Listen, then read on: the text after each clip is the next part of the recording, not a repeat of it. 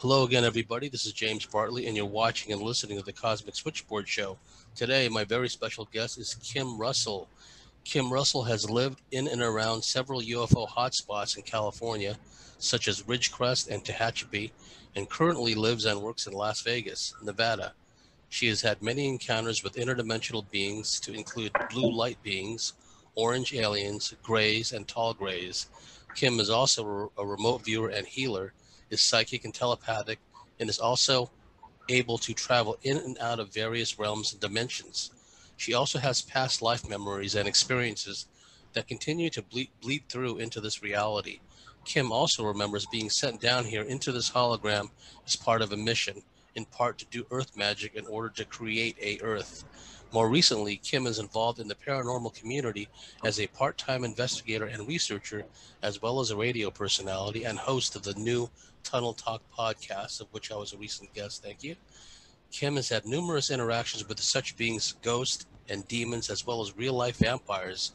She is enjoying filming and producing videos and is currently working on a documentary regarding her experiences in Goldfield, Nevada, a very haunted town just outside of Area 51.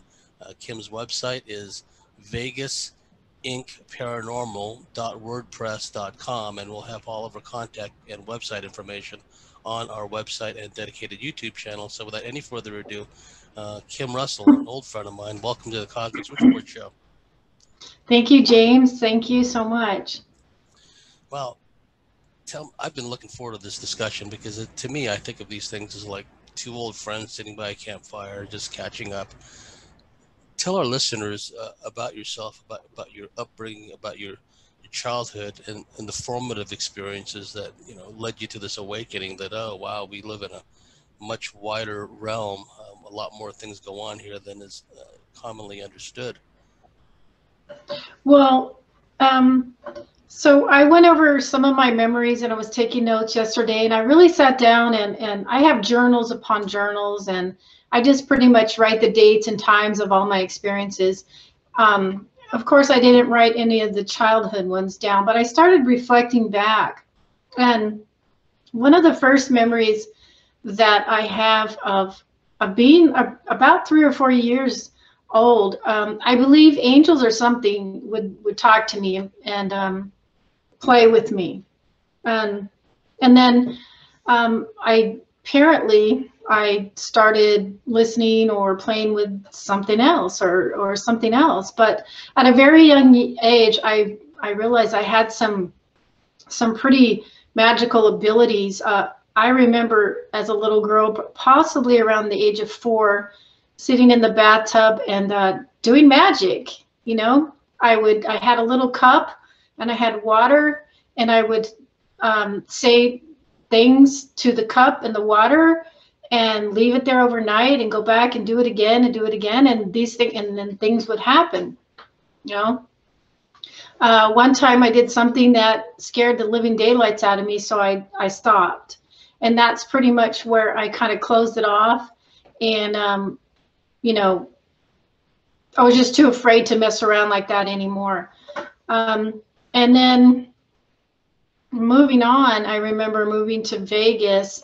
I was in 1st grade, and I had my own room, and I would go to bed at night, and my mom would turn off the light, kiss me goodnight, and then I would open my eyes and I would see those shadow spiders. I don't know if anyone's heard of them, but they were big, like big shadow spiders. So on the folds of my blanket, I would see them peep up, and then they would just start slowly walking towards me, and another one would peep up and another, till next thing you know, they were pretty much all over my bed or wherever, and I would scream bloody murder.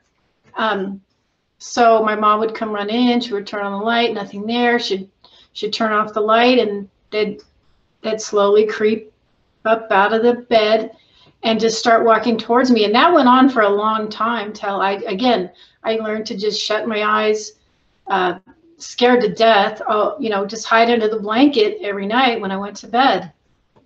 Eventually, I learned to be afraid. And then growing up and moving around to other houses, I would hear footsteps and things like that. And then I would look up into the windows and I would see those shadow men, you know, they kind of had like those big friar hats. And I always remember looking in on me, scared to death again, you know. But I would hear them walking around, and so you talk about a little girl that grew up just afraid of the dark, and then moving on, you know, nobody would believe me, and I would ask people, "Hey, did you hear?" Nope, didn't hear. You know, so maybe I thought it was my imagination.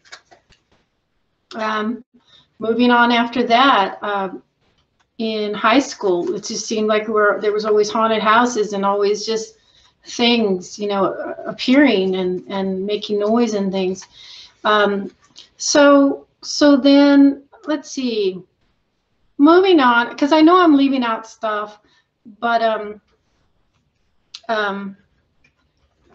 my mom, she had some pretty amazing abilities. She could actually conjure up like holograms, and so, you know, I always thought that me and my mom were kind of special. My grandfather always told me, "You and your mom are like encyclopedias. You know, you just don't know how to use it." And I never understood what he was talking about. And then I've had experiences where I've called upon angels because I was in a situation, and I was in a situation where I was living with my boyfriend, and he would get drunk and then he would swing at me and things like that, and I would just say, "Just go to sleep, leave me alone." And so this one night I was praying, "Please, Lord, send me 1,000 angels to make him go to sleep and to stop." I just kept saying it over and over, and then something landed on the roof, and you could hear the footsteps just walking towards the bedroom part, and then very slowly and very hard, and all of a sudden the door flew open. And my boyfriend said, "Oh my God, look, look, look, there's something in the doorway." I was too scared again to look, and I just, you know, hid. And within a matter of seconds, he was out like a light. And then the dog in the house was actually barking at the door, and then would, I don't know if you could hear the footsteps starting to walk away on the house. The dog actually ran to the living room, was barking at something in the living room. So moving on to the alien aspect. So we were living in Needles for a while, and then we moved to Ridgecrest, and I was in high school. So now I don't really remember too many experiences there, okay, but I would go to Tehachapi to visit my boyfriend who was staying there. And every night I would wake up with bloody noses. I mean, severe bloody noses. You know, I'm like, what's going on? It was embarrassing. It got to be so embarrassing to where I didn't want to go there anymore. I just went back to Ridgecrest. But nothing really weird would happen there. I eventually moved to Tehachapi, and my friends, they would go hiking, and they would see UFOs flying over. Apparently there was some underground bases there in Sand Canyon. And one of my friends was able to sneak through and crawl into an air shaft, an air vent, and crawl down in there and actually see the aliens working with the people there. And so that's when I had one of my major experiences, was in Tehachapi, and this was with a blue light being. So prior to that, this friend that actually crawled in the air vent and saw the aliens, he had a 2-story house, and he was dating my girlfriend. So I'd go over there and spend the night, and he used to see like an owl in his window every night, an owl. And he would feel them talking to him, and they would touch him. They would like go like this on his skin, and he pretty much felt that he was being abducted a lot. So the one night I spent the night there, you know, I can't remember what happened. I woke up and I actually had like a little scoop of skin off of my knee or leg area, and I'm like, no way, no way. You know, I thought something very weird had happened. So and then so when I went home, I lived in this little cabin at the top of a hill, and I lived by myself, and I would do meditation and things like that. That's when I got a major, major visitation. So one night, I was kind of laying there half in, half out, you know, that state that you have to get into to be relaxed enough to where you're more open to sensing things and feeling things. And I heard people talking outside. And I thought, wow, I don't have neighbors. Who's outside my house, you know? Next thing you know, I hear someone walking through my kitchen, walking around the living room, and walking to my bedroom. And I was so scared that, you know, I turned over and I just kind of hid. And I knew someone was standing there. You know, when you can sense that, you can almost feel their presence. I finally turned around and looked, and it was a blue light being. It was like, I don't know if it was a man or woman. It was kind of androidish. It, you know, didn't have any hair. It was just a, it was actually kind of see-through, but the light, I guess the skin around it or whatever, it had like these veins, but they were like electrical circuits or whatever. And it just had all the colors of the universe. It was so beautiful, and it was just kind of glowing and things like that. And I'm like, holy hell. And it had a little box, like a little square box in its hand, and it handed it out to me. And I'm like, oh no, hell no, I'm not taking nothing from you. And I turned over, and as I turned over and hid, it set the box down on the bed behind me. And I just laid there until it went away. You know, I was scared to death. And finally I woke up, and well, you know, I had fallen asleep after that, and then I had woken up. Obviously there was nothing there. You know, you never really know what to believe when you see these things. But shortly after that, and now I was living in Bear Valley, and it was directly on top of what Ant Hill. If you know, in the Tejon area, the Ant Hill area, all those tunnels under there. I used to do meditating, and I actually think that I set off an earthquake. There was an earthquake right there. It was the epicenter of right where I was meditating, you know. So that's when I kind of realized, whoa, something's happening to me, right? So I used to wake up, and my body would literally be vibrating so hard that I would be like, what's wrong with me? You know, vibrating, vibrating, vibrating. And I thought, something's going on, you know, something's messing with me. And then I had a dream or something where I was actually on a table, and there I was being worked on, and they just said, we're almost done, we're almost done. And I thought, wow, am I being abducted? Why is this happening? And then one day, something jolted me awake so hard, it was like the room lit up. It was like turning on a circuit breaker and having the most brightest lights in the room that you can imagine just light up my room, and me being jolted awake. And I thought, what is going on? You know, I was just having these experiences after experiences. And that's when I kind of started looking into aliens and things. And of course, you never really believe it, you know, you just don't know what's happening to you. I believe that I had some more visitations there, but that's when I started hearing kind of like I guess guardian angel, a woman and a man or somebody was talking to me a lot. It was like I literally got switched on to where my abilities just were crazy, okay? That's when I could start meditating to where I could start bilocating.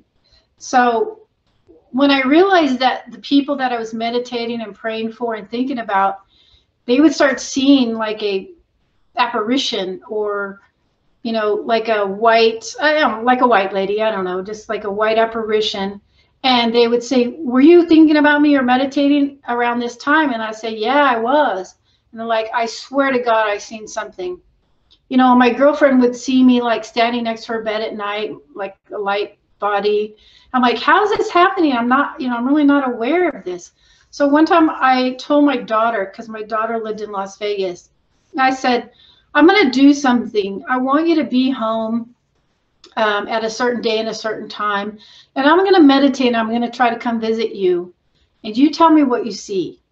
So I did my thing, and I meditated for a good half hour, but I didn't hear from her.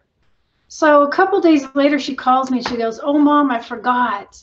She's like, I don't know who you think you are, but you freaking showed up at my house like an angel. You came through the ceiling, which is what I did, and you kind of just dropped into my room, and you kind of just put your arms next to you, and you kind of just stood up, and you were just looking at me. You were just like, you know, like this.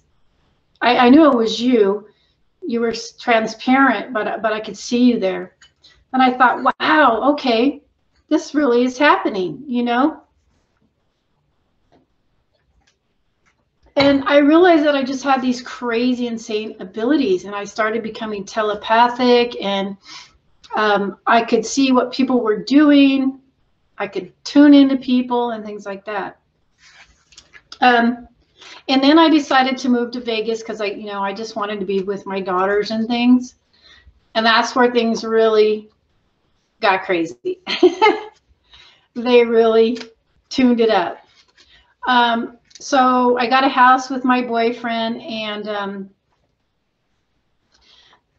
that's when I started hearing things like, you have to listen to Horus.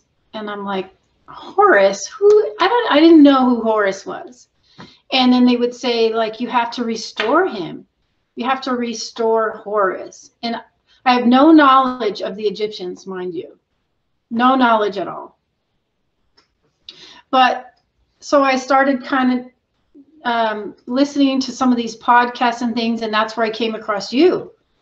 And that's when we started talking. I would tell you about my experiences and things like that. So, I mean, that was 5-6 years ago. And then I started seeing stargates and portals. And that's when that reptilian, I saw a reptilian in my room, which I had no idea what a reptilian was.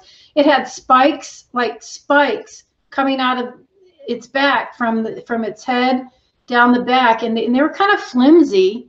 And the face kind of looked like a kind of smashed nose.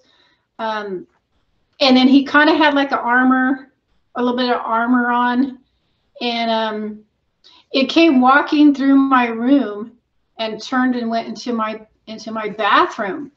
And, you know, I'm like, what did I just see? So I just went into meditation because I was laying in my bed. I went into meditation, and I had my angels come down and take this thing away. Or I imagined it in meditation.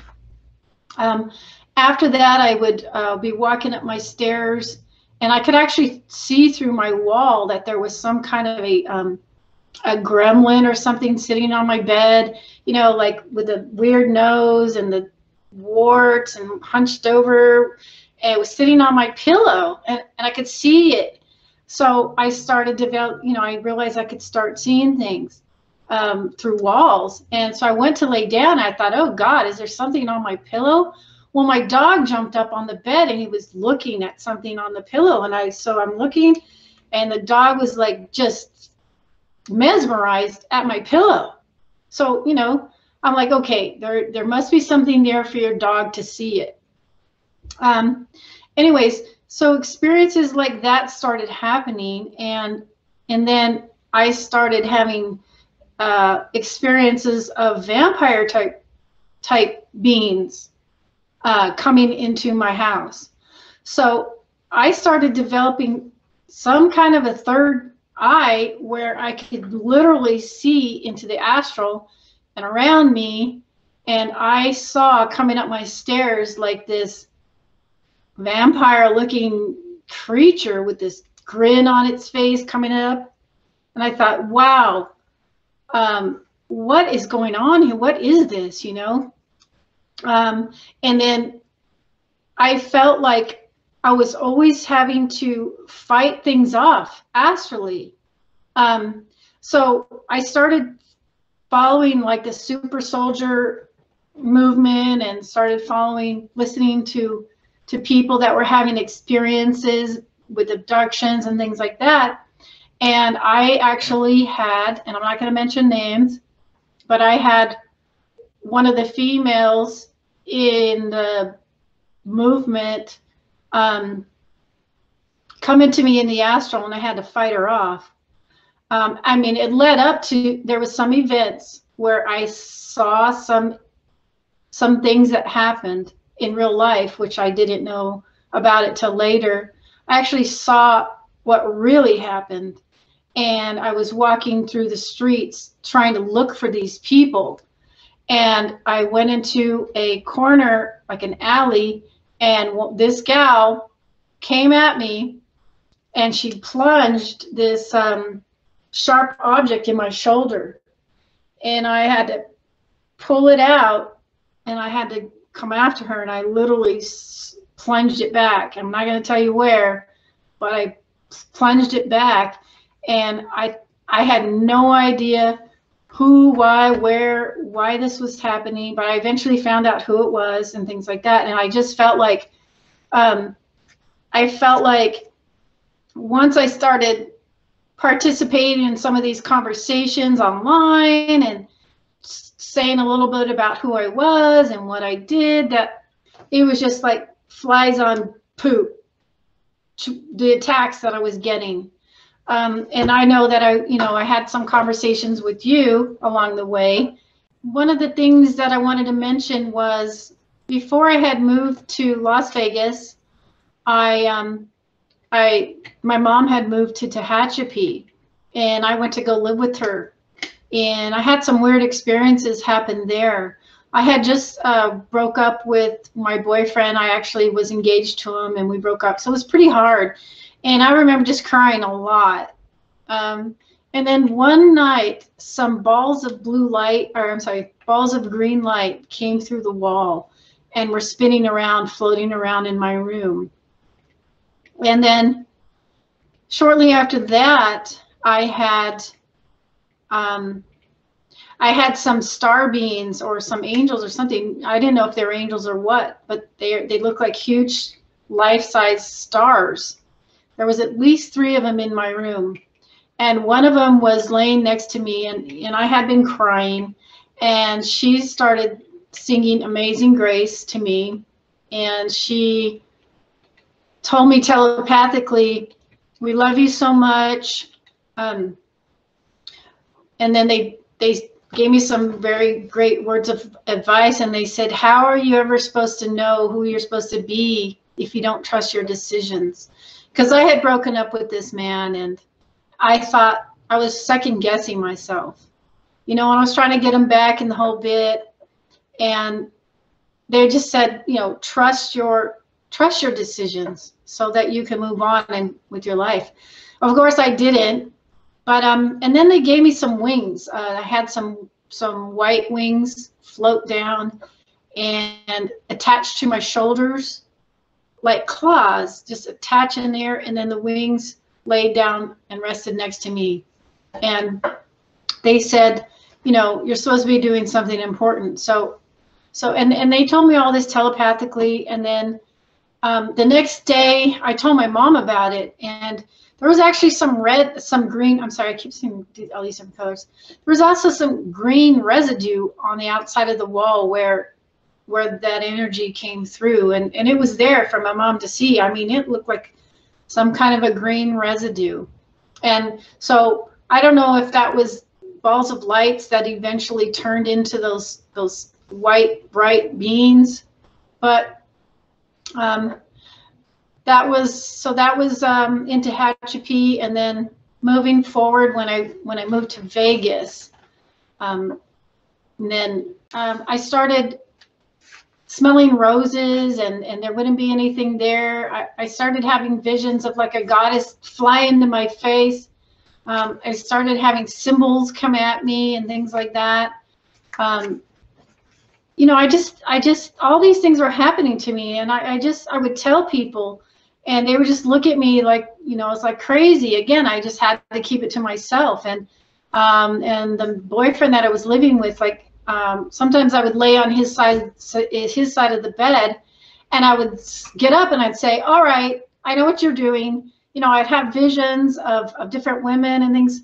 I just developed this where I could pick up the residual energy of people and see what they were doing. And I mean, the gifts or the powers or whatever you want to say were just growing and growing and growing to the point where, you know, it got a little scary.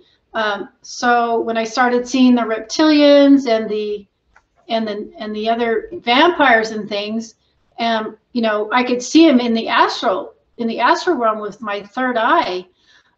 These vampires apparently were pretty numerous in my room, which I believe that those came also from listening to the super soldiers and some of the people that were talking about vampires. I thought that they were like the bat creatures that one of the super soldiers was talking about. I felt like, you know, they were just all around me as well. There was one incident where I was laying on my back in bed, and like I told you on our interview, it was like this black shadow thing swooped over me and laid on me and stuck something in my third eye. You know, if it was like a needle or something that got stuck in my third eye, and then I was able to see that I have 3 little disc things in there, or whatever they're called. Yeah, I still don't know what to think of all that, except that I still have that lump there where they stuck that thing in there. But more about the vampires. They are really prominent in this area, and there's a whole swarm of really dark ones that are in the Pahrump area. Pahrump is what, 45 minutes to an hour, and it's going closer to Area 51. Apparently there's just a whole, and it's the bad ones, the really bad ones. You know, I had an interview with Duncan O'Finian, and he had said he spent some time in that area, and there was just bunches of them, and the really bad ones. So moving on, I got tired of being attacked, and I just wanted to not have any associations with that whole super soldier group. And I met a friend, and he said, hey, we're doing paranormal investigations. You know, we're going to go ghost hunting. Do you want to go? And so I said, yeah. And so that's when I just turned my whole focus onto a whole nother paranormal area group. And so I met up with this team, and we started going to these locations, and I started filming, and they would play these voice boxes. I don't know if you've heard of them. They're voice boxes. You could hear EVPs, and you could communicate with the spirits. Well, every time they had one of those going and I'd walk in the room, I would hear my name out of the boxes, Kim, Kim, Kim, like trying to get my attention. You know, and people would look at me all the time. I'm like, I don't know. And then so I started filming, and when I would go over the film at home, I could get the EVPs, and a lot of times I could hear them talking to me. And so some of the things that I could hear in my head were actually coming over onto the videos and things. And so I really started delving into the paranormal and trying to make these videos and things like that, because I was able to walk into a building and I would get the chills, and then I could hear those disembodied voices, and it was quite a trip. I mean, if anyone hasn't done that before, it's a whole nother world, and there's all kinds of things going on. We would always go to like different places, and I remember going into this one barber shop in Kingman, Arizona. Was supposedly really, really haunted, and I listened to the evidence when I got home, and there was actually a woman, and she would be screaming at these entities like, leave them alone, and she would actually be going after them. And another time, in the Goldfield High School, which I'm doing a documentary right now, I picked up that I was asking, who's here? Because I would see like wisps, and I would hear a woman's voice, and I was sensing things. And I said, who's here? And I got really strong as ever a voice saying Hathor. Now, I haven't told you about Hathor. Hathor, well, I went to do Reiki training in Las Vegas as soon as I got here. And I was getting an attunement, and the Reiki master, one of the things that she asked us to do was to ask who our guardian angel was. And so I was there with my eyes closed, and I'm asking really hard, who are you? What's your name? Who's my guardian angel? And the first thing that I saw was one of those bulls, you know, like in the Spain, in the caves in Spain, the really old drawings of the bull. I got that flash in front of me, and then I heard Hathor.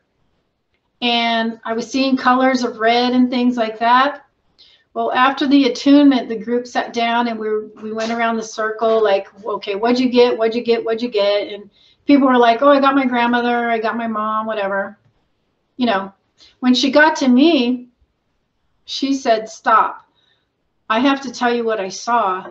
And so she said that standing behind me, she saw a very, very, very ancient, almost iconic, very beautiful woman standing there.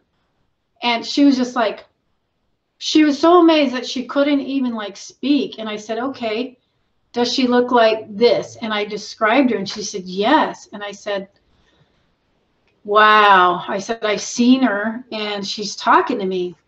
And she gave me the name of Hathor, and I had no idea. Like, this is around the time where I was hearing talk to Horus, listen to Horus, restore him. It was right around that time or before. I had no idea. And she just said that, you know, this is a very old, ancient, iconic goddess type woman, and she's with you. And I go, where is she? And, you know, she's like, she's just right there, just like right there on you. And I said, okay. You know, and so I started looking into Hathor and stuff like that, and I realized who Horus was and things like that. And as time went on, I started getting this male figure was communicating with me, and he'd show up in my room, and he would start talking to me. He's very tall. He wore a white robe. And he came to me one time, and he showed me those shadow figures, those shadow men. There was 2 or 3 of them, and they had those wide brimmed hats, and they were standing there. And he told me, they want to take you to an outpost. Do you want to go? And I said, hell no, I don't want to go to no outpost.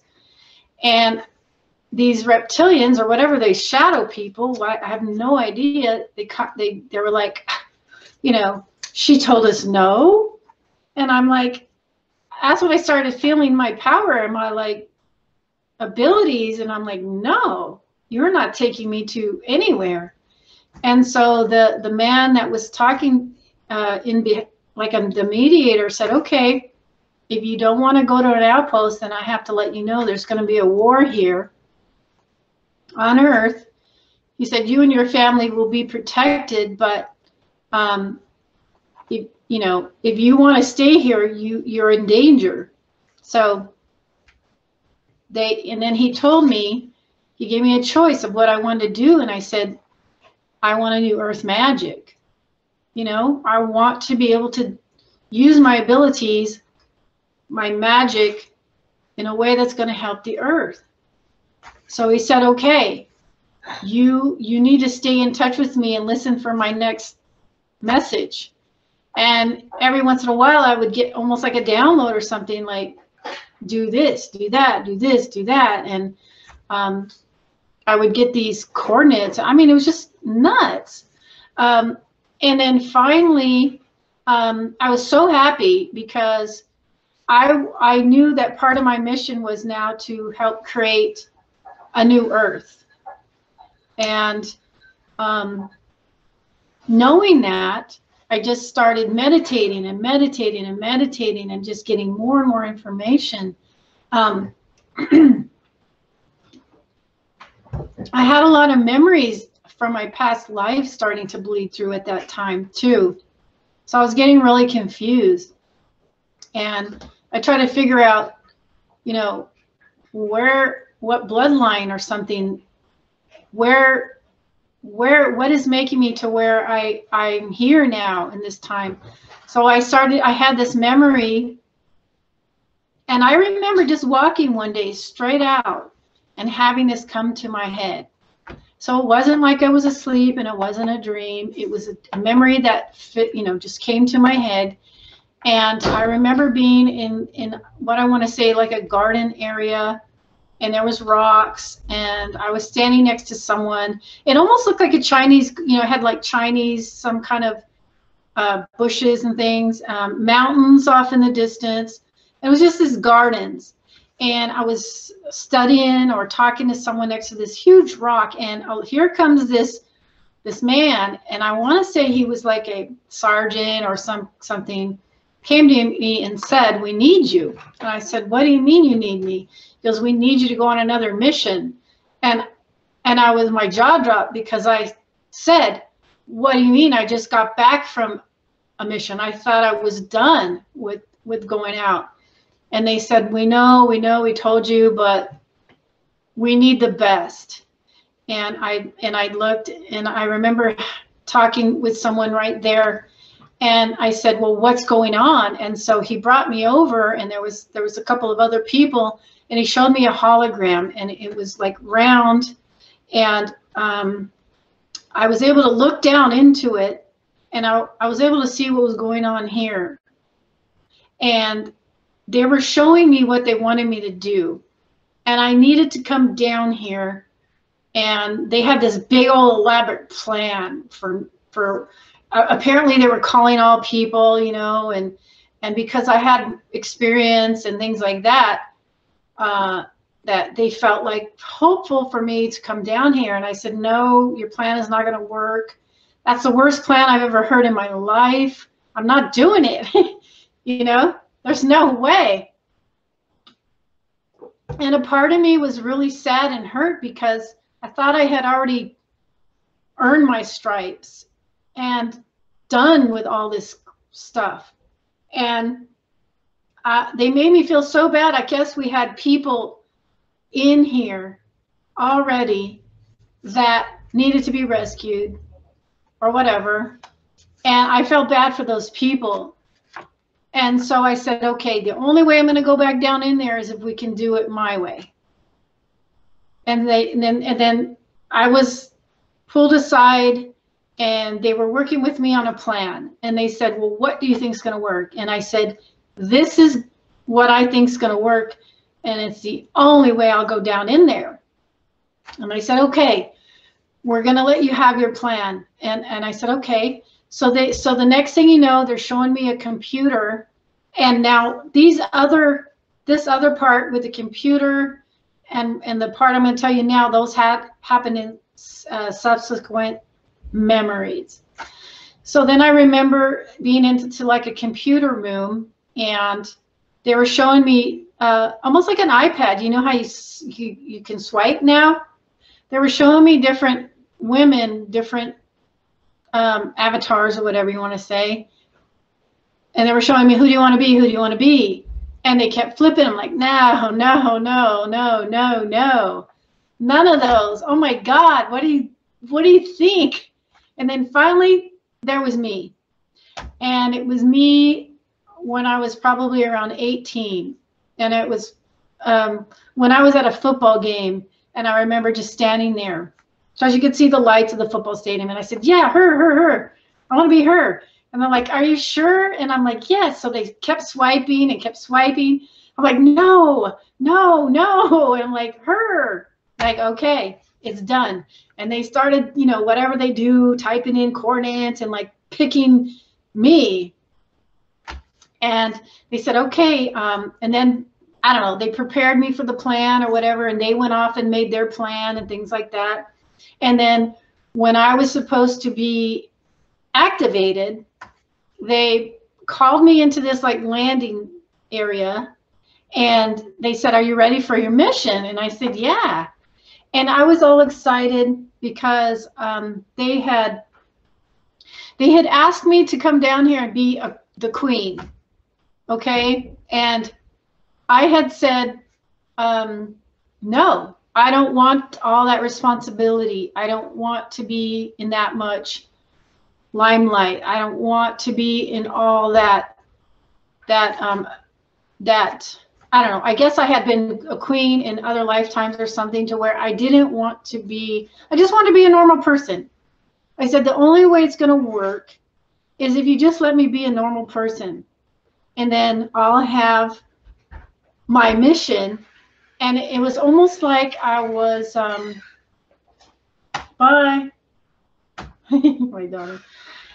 It was almost like I was going to be a double agent, because they wanted me to still do parts of what they wanted me to do, but I still want to do what I wanted to do. So I said, if you just make me an average person, I can possibly do both.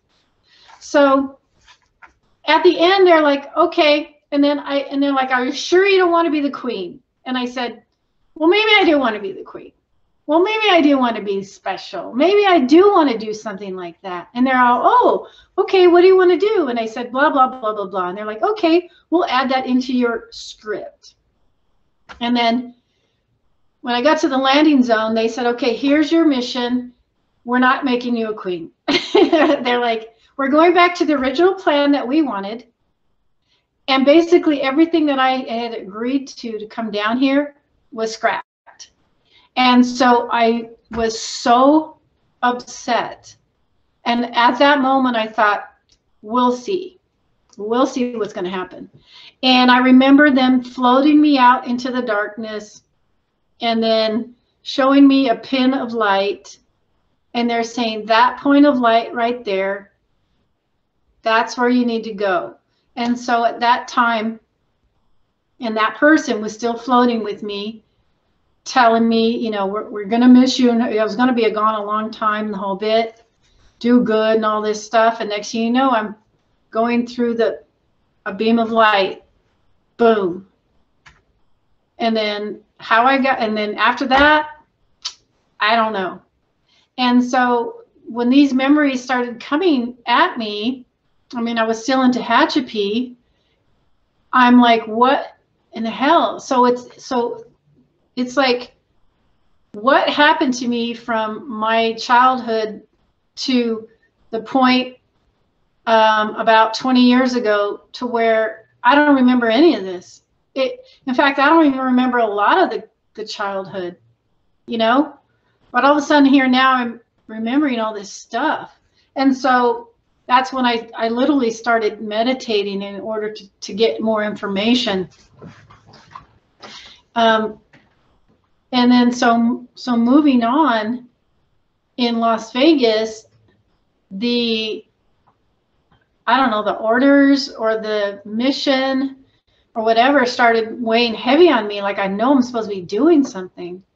And so I used to like say, what's going on here? I would yell and I would yell, and then I would get these messages that said, we don't have to tell you anything, you know?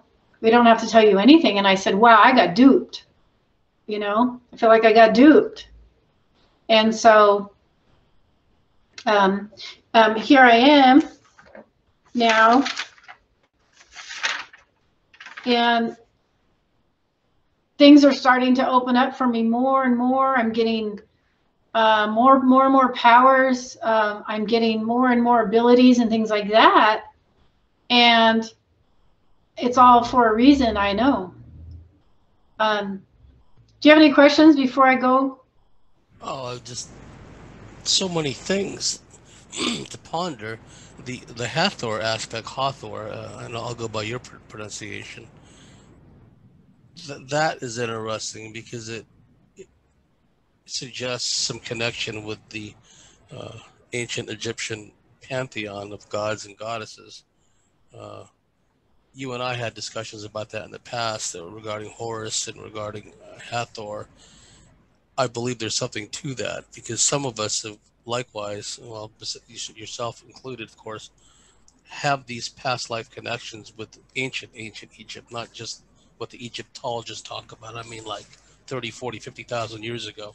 Uh, and some of us have had multiple lives in Egypt too. So I'm not going to elaborate on it, but in a recent communication to me, you reminded me of something that we had talked about in the past about uh, our ancient lineages, if you will, and the fact that in some of these lineages and past life incarnations, we were deeply involved in this cosmic espionage game.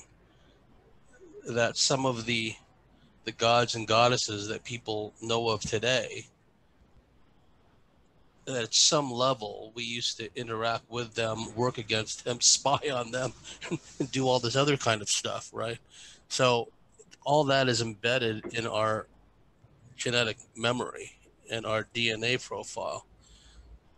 And I'm also reminded of some of the stuff that I can't, and I don't want to upset or offend our listeners, but so much of the work that you and I have done and others, it needs to remain classified because, it's sensitive, it's important. It delved into a lot of different issues.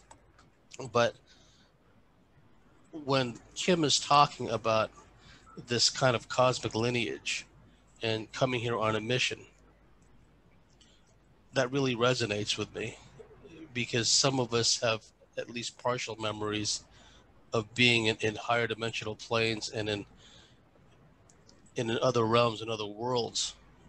And I've heard from others similar stories where they said, they were called to a mission to come to Earth, right? And, this call had gone out to get volunteers essentially to come here to willingly go through the process of the rebirth cycle and the reincarnation cycle and the mind swipe cycle. And that's a big ask to ask a higher dimensional being to go into a world of so much darkness and so much chaos and confusion and rage and warfare with the understanding at some level. And in your case, I hate to say it, but it sounds almost like you were in a way double crossed, right? Like they've done with so many, even at a surface level, setting off operatives and espionage agents, and they're told one thing, but when they get on the ground, the reality is entirely different, right? They don't even really know who they're working for sometimes, and that's the case in the cosmic uh, wars and the cosmic espionage spy game. So a, a lot of what you've said, well, virtually everything you've said, resonates with me. And you talked about the anthill. And what was the name of that other underground facility where that friend of yours had crawled into an air duct? Well, And that was in Sand Canyon. where Sand exactly? Canyon. I've never heard of that base. Where exactly So is that? it's actually in between Ridgecrest and Tehachapi. Okay. Now, You know, if you're yes, I know Ridgecrest. For for those who don't know, Ridgecrest is not too far from China Lake. Am I right? It's a notorious area as far as reptilians are concerned, as far as underground bases are concerned, as far as my lab activity is concerned. Just the energy there. I remember one time, me and a friend uh, we were going out to see Bill and Pam Hamilton actually, and the moment we turned on to Highway 14, uh, that highway that takes you in the direction of Lancaster and in Palmdale, the energy just radically changed. We both felt it instantly because that whole area of China Lake Ridgecrest it's a very, in my view, it's a very dark place, and so it's not surprising that Sand Canyon or whatever it's called would be an underground base there. And also, you talked about the anthill, and for those who don't know, the anthill is it's over there at or near the Tejon Ranch. Am I correct?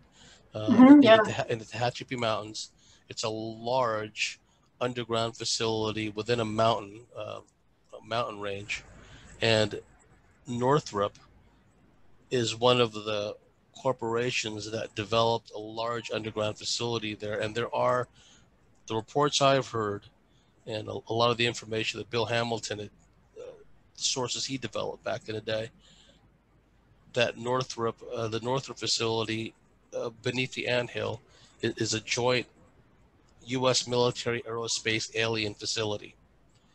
And there are a number of eyewitnesses. Some people have been taken inside, abducted, where they saw aliens and humans working together. And eyewitnesses have seen a large number at times of craft, various types, saucers, large boomerang-shaped craft, etc., going to land and depart from this place. So at least in the old days, I don't know about now, but it was an active, lack of a better term, spaceport kind of place. So, and also Pam Hamilton, she was abducted, taken on board a craft, and then she was looking out of a porthole, and then she noticed that she was flying towards the Tejon Ranch anthill area, and she saw, as the craft was descending, looking out this porthole, she saw a part of the mountainside shift over, like a hatch being slid over. And then she looked down and she saw like a landing pad, like a big black landing pad with the number 41 on it, if memory serves. And then the craft descended through this hatch into the underground facility, landed, the hatch above closed, and the covering of the hatch had vegetation, dirt, camouflage to make it blend in perfectly with the uh, with the terrain. Bob Lazar talks about a similar thing with the facility at S4 that he worked at, where the the sides of the mountain there at S4 were like just perfectly blended in with the rest of the mountainside. And after that experience, Pam had gotten a friend who was a private pilot, had his own light plane, and they went flying around the mountain looking for that place. Of course, they didn't find it because of the camouflage and all that, but she had very clear memories of being taken inside there. So it's interesting that with your background, you find yourself in places like Tehachapi, Ridgecrest, and then Vegas. Vegas is a whole nother story. Yeah. And I like your thoughts on this because I knew a lot of the old timers in Vegas back in the late 80s, early 90s. And they talked about this one mountain that would open up at a certain time of the day. And then suddenly they were sensitive enough to feel it, but it probably affected everyone in Las Vegas to some degree. But they noticed that when the top of the mountain opened up and they could see with binoculars and whatnot, like antenna arrays and what have you, that they would begin to feel the effects of the energy waves being generated by these antenna on top of this mountain. And again, the mountain opened up, and when I would be hanging around them, they would say amongst themselves, uh, is the mountain open today? And I didn't know what they were talking about.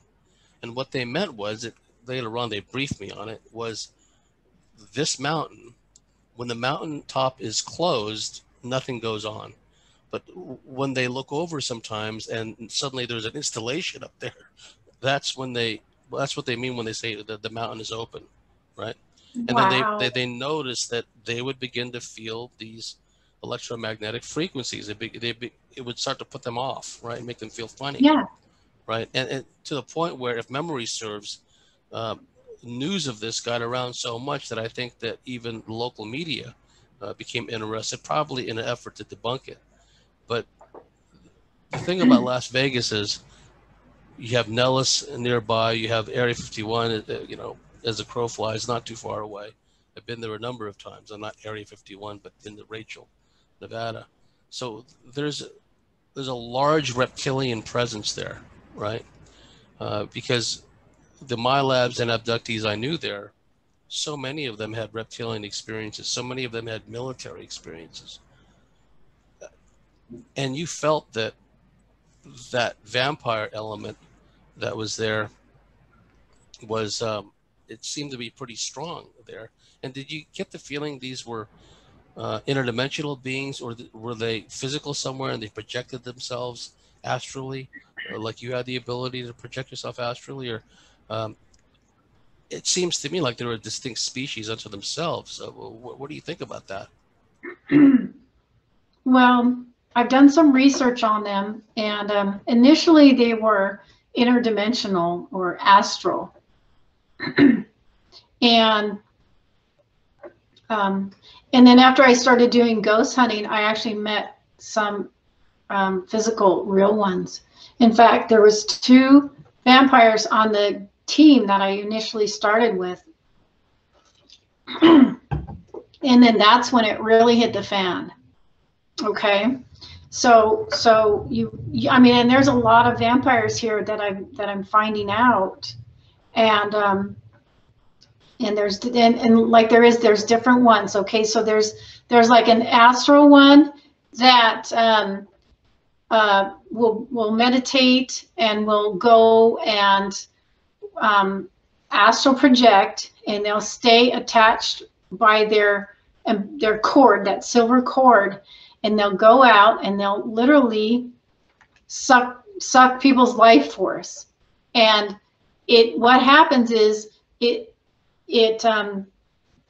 now somebody's blood actually has the life force that's in the blood actually kind of, now this is hard to explain, I have it in notes, but let me just try to refresh my memory. It kind of like evaporates or changes to where it's a portion of it is in your life force. So your blood actually transposes or overlaps into your life force. So your blood is not just red and liquid and solid. Your blood is also like a vapor, or it can change form, and it's also in your life force. So so now they can feed on that, and they're literally feeding.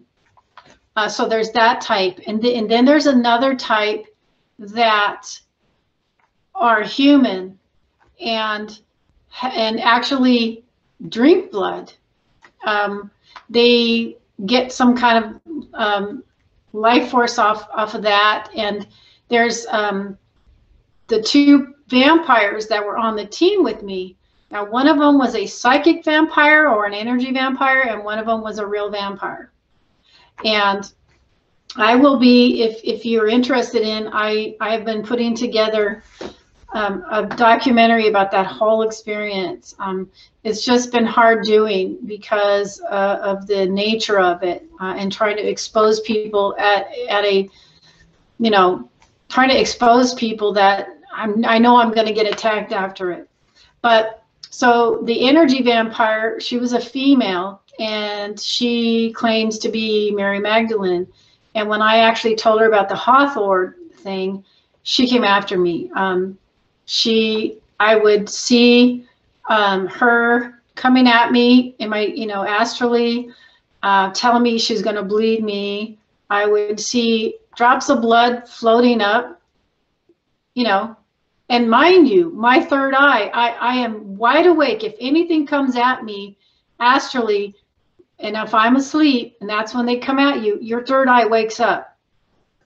And then you could see the blood leaving. I would hear banshees like cry, like that wailing sound. I would start hearing that. I started seeing like an old hag with long hair and dark circles, just looking like an old hag thing. The things that were coming at me were just too much for me to handle. So I had to get hold of my shaman, and I had to ask for protection from that. Now, I did confront that lady, and I said, look, I know what you've been doing. I've seen you do this. And she got so nervous, and she said, well, I didn't say I was going to bleed you. I actually said I would bleed for you. So I actually caught her, and she actually admitted. Now, I also got from, because I would go into meditation because I was making a documentary where we went into the Goldfield High School, and some really bad things happened there. People got attacked. She was actually out in the motorhome meditating, and through meditation, I could see that she was actually going in with her astral body and attacking kids that were in there. So I could hear the reasons why she was doing it. She basically told me that she can't get energy, that she has a disease where she can't get energy on her own. She has to feed off people. Now, what had happened in that experience was there was kids in there that were on the tour with us. The other vampire on the team, who literally said that he is part, he has 7 parts, 3 parts of Dracula are in his soul or whatever, and that he has to feed, and he literally does drink blood, and he literally does have a donor, and anytime he wants to do like blood magic or a spell or a curse, he'll go and he will have sex with this person and drink their blood, and then that powers them up to where they can do these, whatever they do. Okay, so I documented, I was fascinated. I started recording and filming all of these experiences and these people's stories. And again, that's all going to be in my documentary, but it's very sensitive, you know. Yeah, take all necessary precautions. I mean, just like what. Well, no, these people know, and they basically agreed. But how it affected me, I didn't always come forward, but it affected me really bad. You know, I would be sleeping and my third eye would wake up and the one vampire would be in bed with me, like laying there. And then, so basically what was happening was those 2 vampires were fighting with each other at that Goldfield High School trip where there was kids in there. They were fighting over those kids' energy. One was trying to protect. I mean, it was a big mess, okay? Big mess. And then because I was trying to expose it, they came after me. I literally was being drained. I had, like I said, I had to get my shaman to help me with that. My shaman said, yeah, there's definitely a lot of vampires, not just those. There's a lot of vampires. And because of my light was so bright, and you know, that's the backside of being enlightened, is you get fed off of if you're not careful, you know. And so come to find out now, what you would, the person that allows to be fed off of and drank are not some of them aren't necessarily vampires. They're called black swans. And I don't know if anyone's heard that term, but there's a term called black swan, and they do favors for these vampires, and on return they give their blood up. And so I'm able to see astrally some of the other vampires that are actually in the community, the awake and aware communities, that are posing as light workers. So again, you have to be really careful. There's a lot of them. Yeah. Well, we reached the end of a fascinating and thought-provoking first segment with Kim Russell. Kim, could you give us your website address and your contact information if people want to share their stories or get in comms with you? Well, I do have a website. It's brand new, and you had mentioned it earlier. I think it was VIP Inc. Paranormal. I'm not sure, but you can get a hold of me on Facebook, Kim Russell, or I have Haunted Reality TV on Facebook, or my YouTube is Haunted Reality TV. And the next portion, I'm going to go ahead and go into some of my past lives and things like that. So it should be good. Should be good. I'm looking forward to that. And then to our everyone watching this, if you like what we do, if you believe in what we do, please go to thecosmicswitchboard.com, sign up and become a member, and we'll see you at the top of the next segment.